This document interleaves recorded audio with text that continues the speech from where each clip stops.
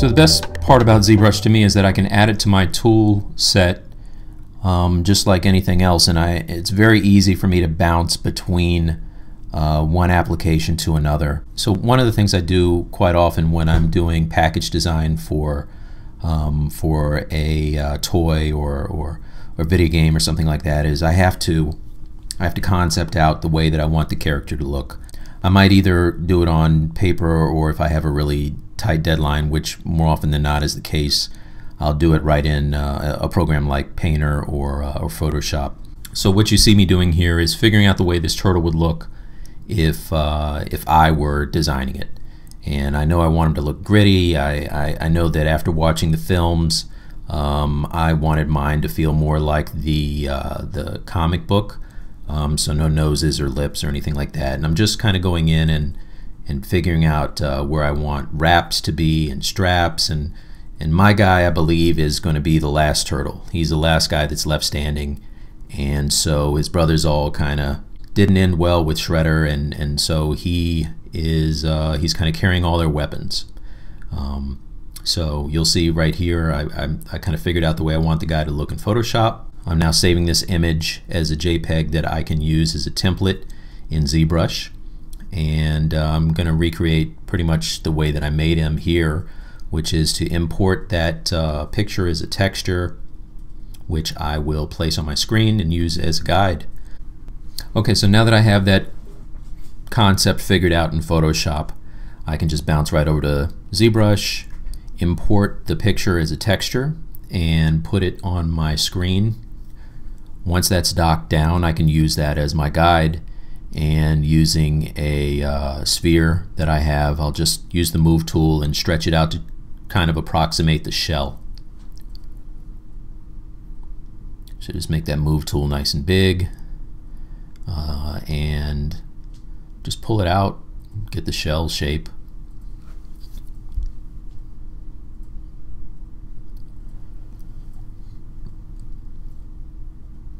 It's great because I have my symmetry here, and you know, if I were illustrating this with nothing, I would probably be looking at just a regular little 6-inch figure that has nothing to do with this, and just trying to figure out how a wider body would look since he has that massive shell, and how those shadows would fall.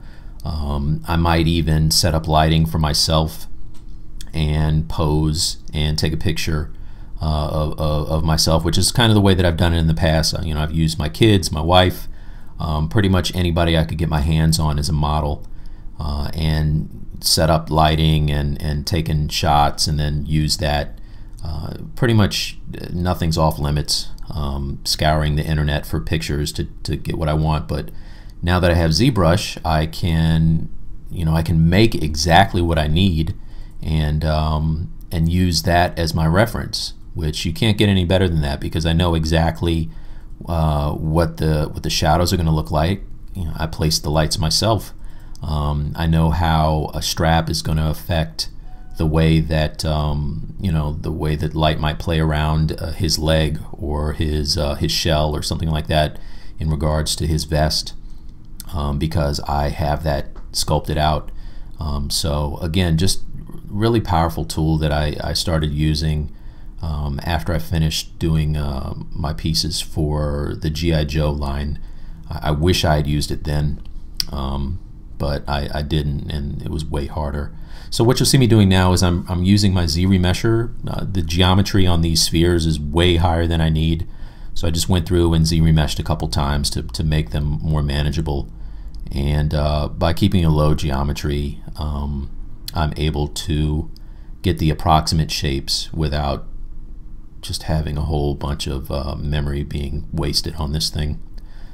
Something I learned after I was using ZBrush for a while, by the way. I would have these tremendous, multi-million polygon shapes that were, could have been done with thousands. So that's like the basic shape that I started with this for the turtle. And I'm gonna kind of show what I did, which is take that shell shape that I have using my damn standard and symmetry, kind of sculpt out the pecs and the abs, go in and smooth those lines a little bit. and just sculpt him down some more. Pretty much the way that everybody ever has sculpted in ZBrush. But again, it's really accessible. You know what I mean? Like I'm not I'll say this a lot. Like I'm not a 3D guy. If I was, you know, if you told me I had to figure this thing out in a traditional package, I couldn't really do it. And I'm you know, I'll be honest, I'm not interested in doing that. I don't have time for it. I'm a painter. And I just want to get into painting. So if I can get an approximation of what I'm going to paint, it's good enough.